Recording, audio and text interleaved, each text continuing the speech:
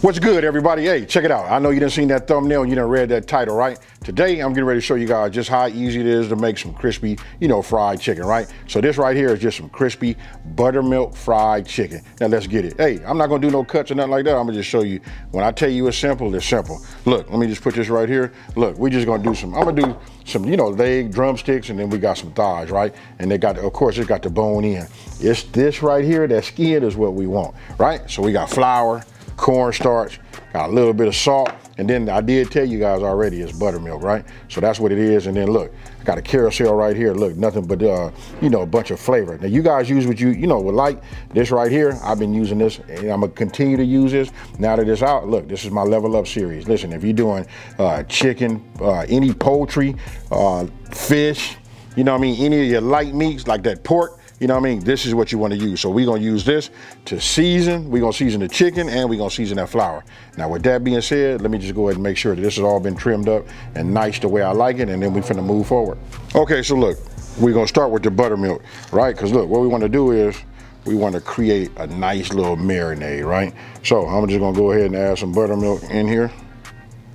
Hey, so look, I didn't have no hot sauce out, right? So look, this is Tabasco. Listen, we want to put a little bit of heat in there. You guys know I'm like a lightweight when it comes to the heat, but look, when you do this chicken though, you got to add a little bit of this in here.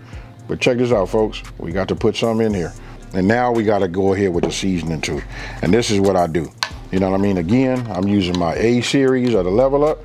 You know what I mean? This is it right here. Check it out. We want to put some in here and we want to be able to see it. You know what I mean? Oh, my goodness. Now we just go ahead and give it a nice mix. Maybe later on down the line, I got a video with it too. I could introduce that pickle juice. You know what I mean? Hey, I got tricks for y'all folks. So now that we got that mixed up, now what I'm gonna do is just start adding my chicken pieces to it. You know what I mean? This is why you wanna have a glove, you know what I mean? Because I gotta make sure everything is submerged. And this is a lot of chicken, This will feed a family of, 4, like, nice. This might do 5, But I'm gonna get in here. Just give me 1 second. So now I'll just take my hand, make sure that everything is coated, right? And then what I'm gonna do is I'm gonna get some saran wrap, put it over the top. I'm gonna put it in the refrigerator, and I'm gonna go for a minimum of 2 hours, right? But to be honest with you, I'm probably gonna go 4 hours. 4 hours is a good base, If you can, overnight, if you got any forethought about what you're making. Now that we got our chicken in the refrigerator, it's marinating, right? Hey, you gotta remember this too, because listen, I tell you this when you're cooking meat. Even though we're gonna come out of the refrigerator, it's gonna be cold, I like to let it sit up and it's need to get to like room temperature. So when I take it, I'm gonna probably put it on a baking sheet and let some of that buttermilk just, drip down a little bit, but I want it to come to room temperature, because after I put the flour on there and then I put it inside of this, I want it to be, cook evenly and cook throughout. Hey, so with that being said, let me just go ahead. We're finna do our flour, right? This right here is the whole key. You know what I mean? You remember your grandma used to make the good fried chicken?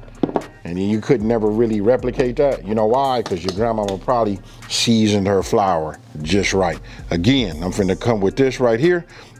I'm not gonna keep talking about it. You see it. Hey, for those of you guys that get a chance to eat it, they'll spread the word. You know what I mean? This right here be fire.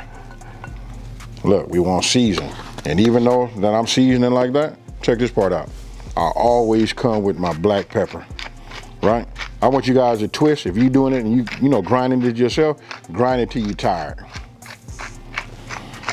I like to say this is the magic, but it's my seasoning that's the magic. But anyway, if you guys want it to be a little bit on the crispier side, go ahead and add yourself like a 1/4 cup. You know what I mean? Just a 1/4 cup of this right here. I want you guys to let me know how many tablespoons in a 1/4 cup. You'd be surprised. If you didn't know, look that up. Hey, and then for those of you guys that got a Amazon Alexa, I'm finna say this. Alexa, that's for y'all. And then before I mix, give it just a couple of pinches of salt. This right here just kicks it up and gives us that. That's what's gonna make it pop, folks. So, go ahead and mix it. Then when I look at it, I don't really see a whole lot of pepper, so that tells me I'm finna come with a little bit more pepper too. You guys know you done had that homemade chicken you know, fried chicken, and then you look at it, you can see the specks of black pepper on the outside. Well, that's what we want to have here too. And then remember, this was white. You can see I added the seasoning to it, but I like to see mine a little bit more in a different color.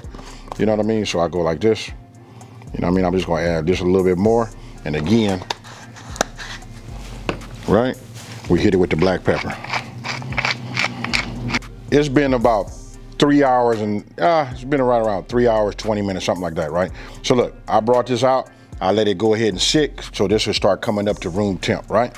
So I'm gonna go ahead and take the saran wrap off so you can get it like a visual, right?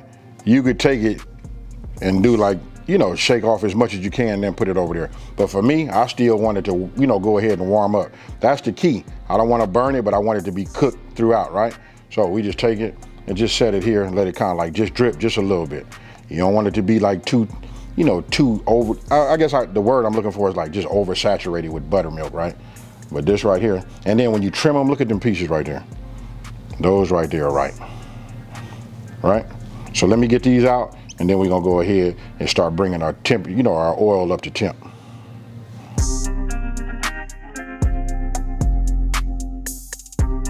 Okay, so you're gonna want to make sure you got like a meat thermometer, or if you got a deep fryer that you set the dial, I do 375, you know?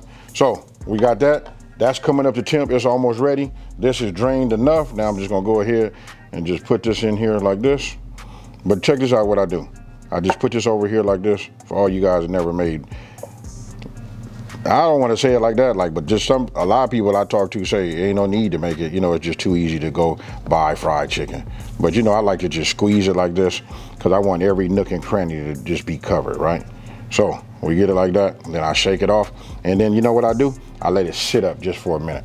You know what I mean? So by the time I get through with all of this, if you can, let it sit up for about 10 more minutes, you know? So let me just go ahead and coat everything. Look, I like to see it everywhere. So I get in here with my hand like that, and I take it and I squeeze it. You'll see it start to turn a different little color, you know what I mean? That's because that's the buttermilk starting to soak into the, you know, your flour cornstarch mix. But look at this right here. Hey, you see that right there? You see that? Ooh-wee. That's what you're gonna want.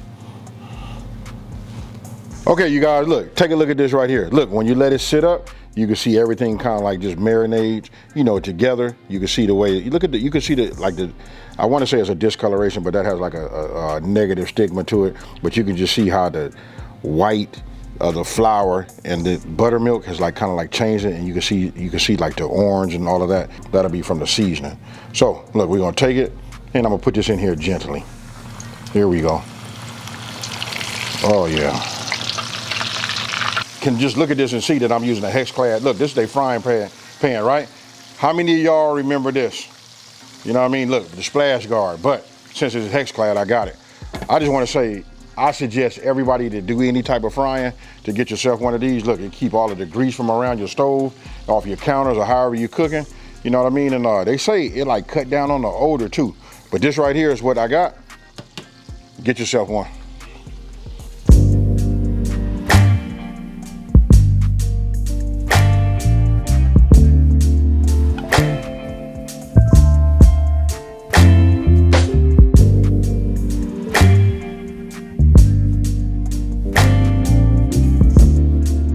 Hey, check it out.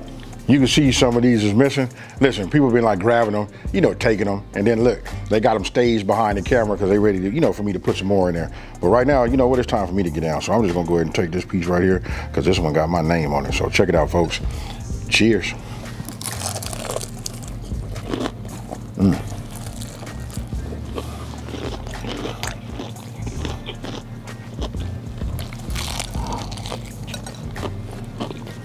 I don't know about y'all. I hope the mic picked it up. We said crunchy, right? Bingo. And it's clean.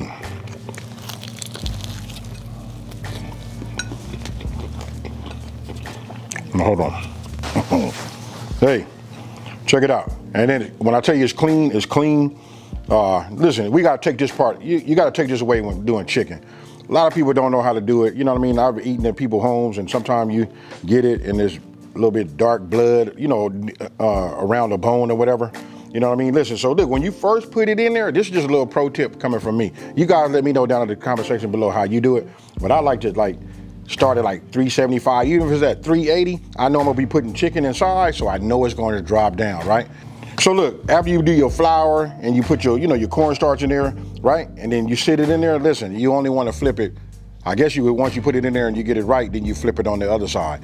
That's all you need to do, because once you flip it over, that's, as the grease drips down off at the top, because we're not submerging it, that's what helps it get, crispy. If you flip it back over there, it's gonna create a soggy skin for you. It'll look good, but it's gonna create it, to be soggy. Hey, with that being said, look, let's open up the dialogue down in the comment section below. Let's talk fried chicken, right? So now listen, if you're new to my channel, let me just ask you this. I want you guys to go to my channel, If you haven't subscribed already, hit that subscribe, smash that like button, and tell everybody out there, listen, it's a channel out here that's simplifying these recipes and taking the mystery out of cooking. And with that being said, folks, I got these people looking at me, and I know I got to get here and start frying some chicken. So guess what, folks? I'm out. Peace.